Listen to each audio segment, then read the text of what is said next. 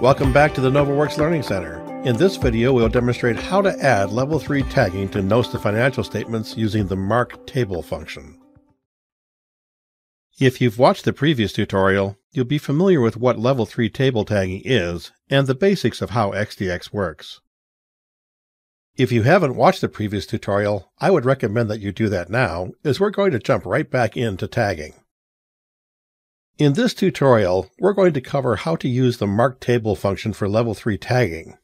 This is the same function we've used previously to tag financial statements in our document. The mark table function can only be used to mark complete tables. If your document has narrative text that describes the table or table headings in a paragraph before the actual table tag, you'll want to use the Level 3 function instead. Many times a document will have a mixture of tables that use narrative headings and that can be disclosed without any narrative text. In these cases, you can use both functions as necessary. Let's go ahead to GoFiler and take a look at another document. This is another 10Q filing with some different notes. I completed the Level 1 and Level 2 tagging already, so you can see the XDX engrams in the notes here. The first table in this document is located inside Note 2, the Significant Accounting Policies. With this first table, we will need to tag using the mark Level 3 function, so we can include the preceding paragraph, and we can include the footnote. The mark table function will mark the table tag as the beginning of the fact. Since we have a paragraph we want to include, I'll use the mark Level 3 function instead.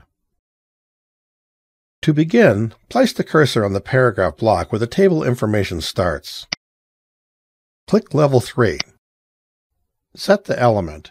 I'm going to make a custom element for this table by typing the element name into the element field. Click OK. I'll add a block for the label for this table. Add the label text.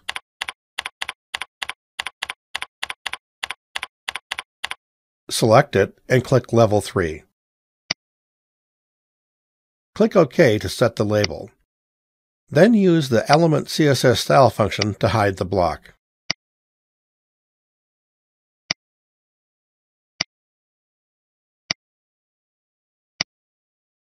Now I'll place the cursor after the footnote table on this empty paragraph block. Click Level 3. Set the type to Level 3 Disclosure End. And click OK. That table is tagged now. Let's move on. Here's the next table. All of the information we need to disclose for this table is completely contained within the table tag, so this is a prime candidate for using the mark table function. You can still use the mark Level 3 function if you prefer. Just remember that the function must be used on a paragraph, division, or heading tag before the table. To mark this table using the mark table function, place the cursor inside the table. Click Mark Table. The Table Add Engram dialog appears. This is the same dialog we used to mark the financial statements, so it should be familiar. For tables within the notes to financials, you need to set the table type to Level 3 Fact. There are two options for Level 3 Facts. The first is for a single table. The second is for First of Many. This refers to how many tables will be tagged for this disclosure. In some cases, the data for the disclosure may be contained in multiple tables. This occurs when the table has numerous columns that would make it too difficult to read or print, or when the table has rows that span across pages. This also refers to whether data for the table is included in other types of HTML blocks after the table. For example, footnotes contained in a p tag. If all of the data for the Level 3 Fact disclosure is located in a single table, choose the Level 3 Fact Single Table option. If the data for the table disclosure is located in more than one HTML table, choose the Level 3 Fact First of Many option. The data for this disclosure is contained in a single HTML table, so set the table type to Level 3 Fact Single Table. Next, enter a name. This will serve as the label for the table. Set the default precision and count it as values. This table is in ones. This means we can set the precision as ones and the counted as to as entered, or we can leave these fields set to default. Finally, set the element for the disclosure.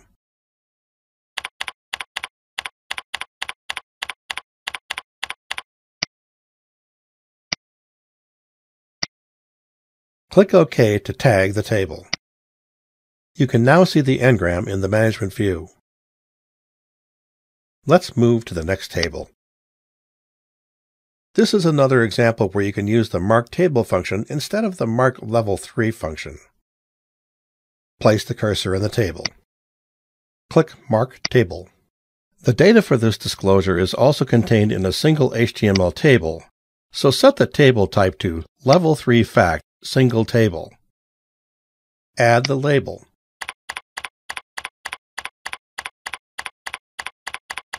Set the default precision and counted as values. Select the element.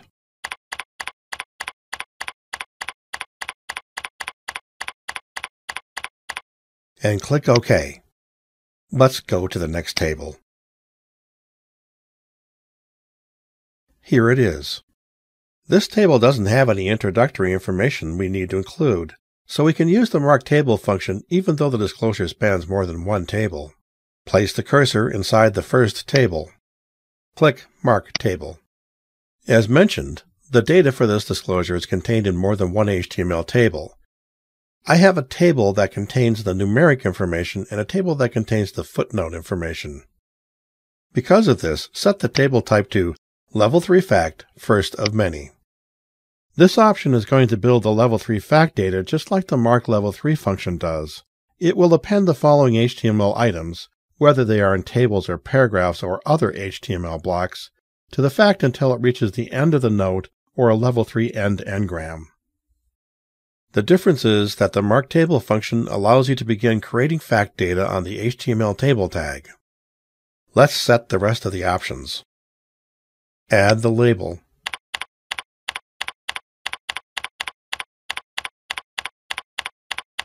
And set the precision and counted as. Then choose the element.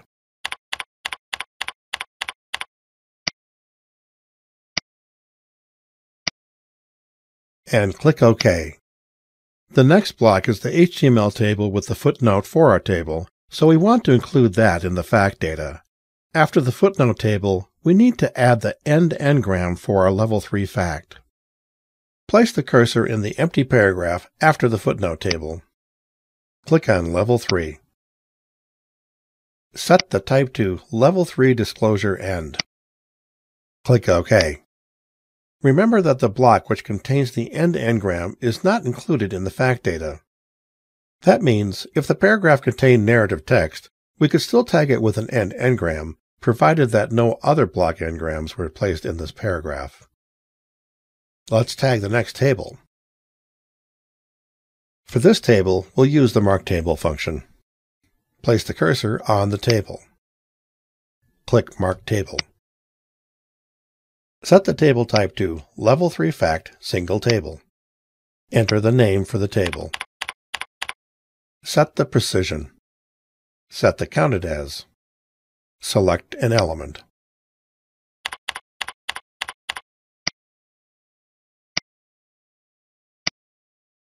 And click OK. For the remaining tables in this note, we will use the Mark Level 3 function. Using the Mark Table function is a simpler process because it allows the user to specify the label with the engram, but your HTML document has to be authored in a specific manner in order to use it. Whenever you have information that must be included with the table outside of the table, as in this case, where you can see the period of the table is located in the narrative text, you will need to use the Mark Level 3 function. An important takeaway is that you can use both methods of tagging tables in the same document. This sample document used both methods. I'm going to export the XBRL report into the XBRL view in GoFiler so you can take a look at the completed tables. Then I'll make a proof in the browser so we can look at it very easily.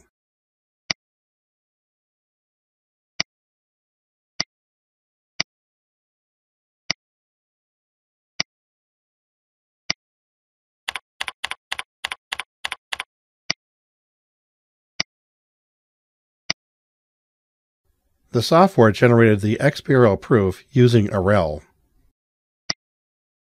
Here are the tables for Note 2. The first fact we created with the Mark Level 3 function, so you can see the preceding paragraph text. The second and third facts were created using the Mark Table function. The only fact data is the information that was included in those table tags. If we check out Note 4, we can see the table we tagged with the first of many table engram. It has the first table with the numeric information and the second table with the footnote data. These different features produce the same result, which is compliant XBRL reporting. Choose the function that fits your situation best.